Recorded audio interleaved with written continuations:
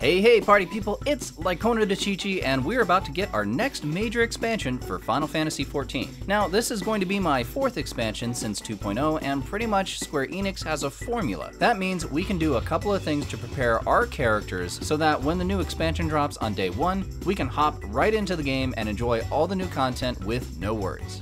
First, complete the main scenario quests. All the new cities, all the new areas, the dungeons, and all of the new content is generally locked behind the new MSQ. Complete any of the quests with the blue markers. These quests are the big unlocks for the current content, so you'll just want to complete most of them as you can. It's not a requirement, but you just want to make sure that you're covering all of your bases so you're not having to re-clear older content while you're playing in the new expansion. Have at least one job be at max level with max level gear. It should also be the job that you plan to level during the expansion. For the first few levels, you'll have a faster and easier time progressing through all of the new areas, running the new story dungeons, defeating any quest mobs that spawn, and anything else that's a bit unexpected. Complete your job quests and any other role quests that you have for your main job.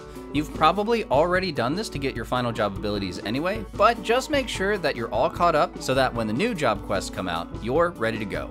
Clear out your inventory, your armory chest, your chocobo bag, and any retainers that might have extra gear or items in them. Most gear and items will be obsolete once the expansion drops, so it's best to get rid of all of the stuff that you don't need. Of course, we know that glamour is the true endgame, so keep anything you want for looks and stuff that was pretty difficult to get. For everything else, sell them on the market board, desynth them, turn them into Grand Company seals, trash them, put special gear in the armoire, dress up your retainers, fill up your glamour dresser, or donate them to new sprouts. Just make sure that you have plenty of inventory slots available, so when the expansion drops, you'll have plenty of space in your bags to get all of the new goodies. About 3 to 4 weeks before the expansion drops, you'll want to cap all of your tomes, scripts, seals, and max out any other currencies you want. Even though these currencies will most likely be obsolete, chances are you'll be able to trade those old currencies into the new currencies for new gear and items. Make sure you max out your leave quest allowances.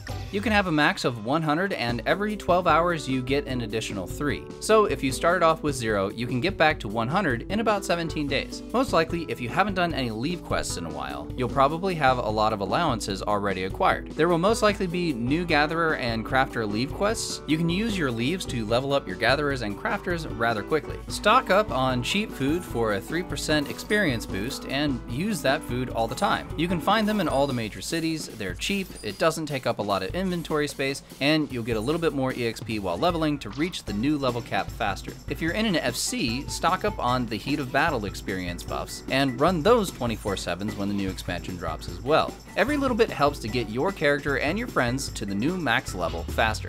Square Enix will announce the times for when the big system maintenance is going to happen. On your last logout day before that happens, log out in a non-congested or unpopular area. You'll want to avoid locations like where the new main scenario quest starts or the areas where the new job quest will be. Because everyone's going to be trying to get in once the servers come up, you just want to avoid any areas that might give you login congestion. Maybe it doesn't work like that on the server side, or I'm just superstitious, but I'd rather get into the game and enjoy all the new content rather than try to fight through a login screen. And finally, a week or 2 before the expansion comes out, take a break.